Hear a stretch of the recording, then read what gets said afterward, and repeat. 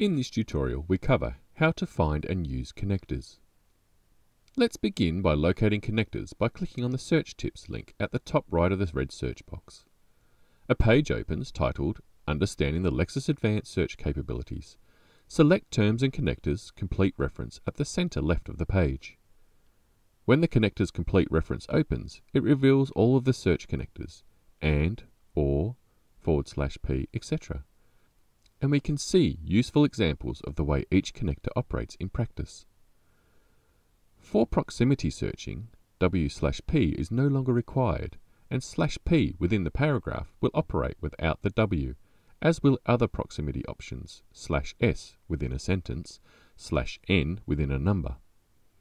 The exclamation mark still operates as a word stem, capturing all the possible word endings for the root word, and the star, or asterisk, will replace any letters we are unsure of within the body of a word.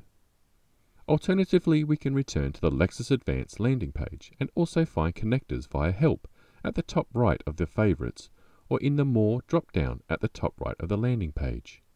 Return to the Lexis Advance landing page and open the Help link, where we can also find the connectors alphabetically in the index.